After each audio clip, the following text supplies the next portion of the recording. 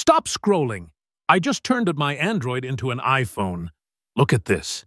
This iOS-style control center works perfectly on any Android phone.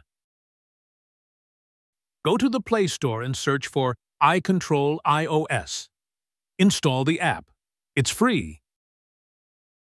Open the app and tap Continue to the app.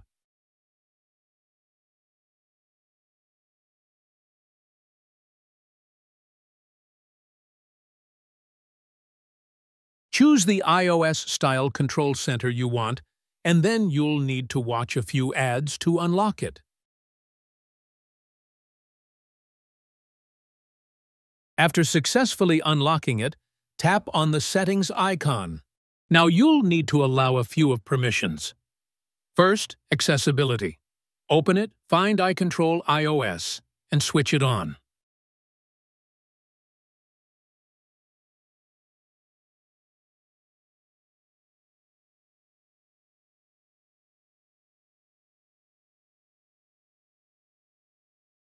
Then battery optimization and stop it. Done! Swipe down from the top right corner. Boom! Your Android now has the iPhone control center.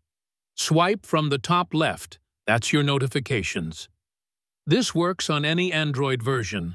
Try it now and tell me if it worked for you in the comments.